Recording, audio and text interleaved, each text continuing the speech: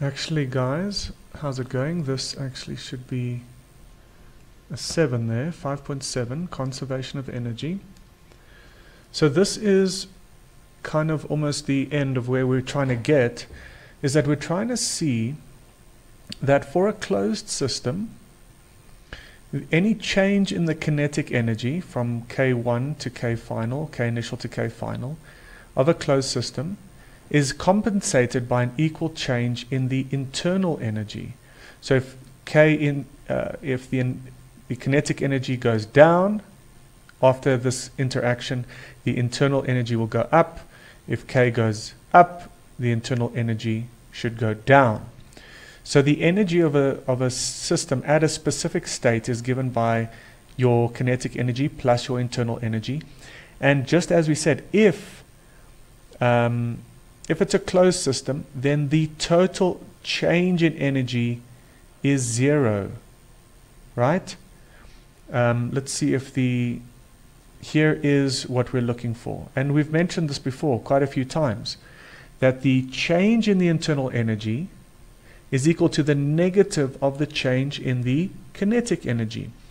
If the kinetic energy of a closed system changes, then the state of the system must change. The state of the system must change in such a way that its internal energy changes by an amount. Okay, and probably amount that's the same as the change in the kinetic energy. Okay, so let's have a look at two little diagrams or pictures, figures. So here we have a system. It's a closed system. We have a ball dropping onto a mattress. And so initially our kinetic energy has a certain quantity, and the internal energy is perhaps quite low.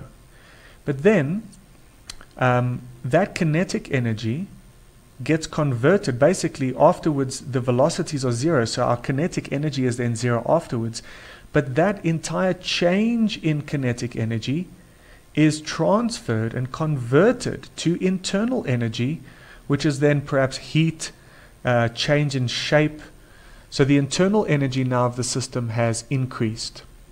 Okay, but now this is something for us to take note of. We know that delta E internal is the negative of delta K. Okay? So if there's a change in internal energy, there has to be a change in kinetic energy.